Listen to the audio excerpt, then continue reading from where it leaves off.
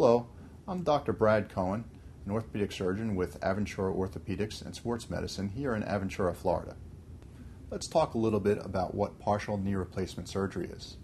In a total knee arthroplasty, all three of the compartments of the knee are replaced, including the medial, lateral, and patella femoral compartments. In a partial knee replacement surgery, one of these compartments is replaced.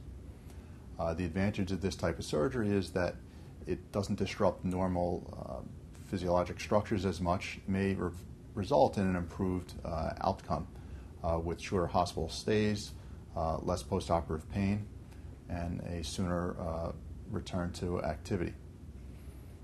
The downside is that surgery may be more complicated if the surgery needs to be converted into a total knee arthroplasty in the future.